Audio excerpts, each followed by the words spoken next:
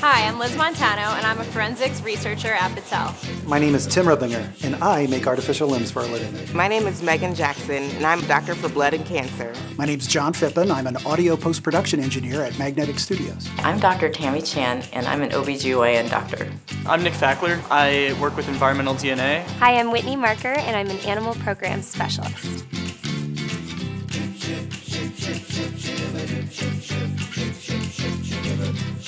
Every day, I work in the lab, studying DNA from crime scenes to help law enforcement catch bad guys.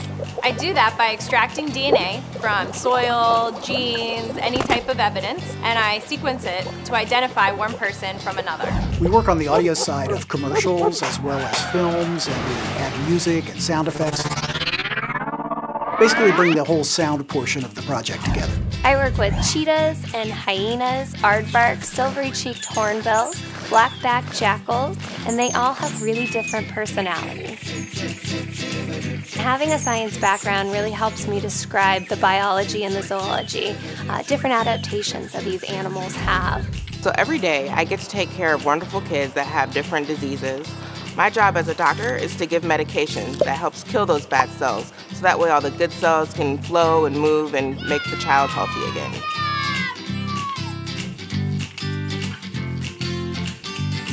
So since I was a kid, I've been interested in science. I read every science fiction book I could get my hands on as a kid.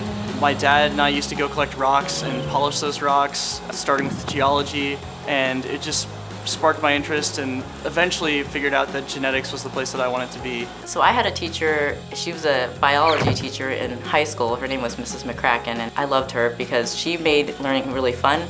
Every day I liked going to class because I knew I would learn something new. The person who really inspired me was my high school English teacher. The inspiration that I got from her to always broaden my horizons and look for something different and exciting let me drop into this field and be successful at it. The cool part about science is you can do anything you want. STEM is all around you. The hard work I put toward studying my math and sciences has enabled me to have a great career where I get to literally change people's lives before my eyes.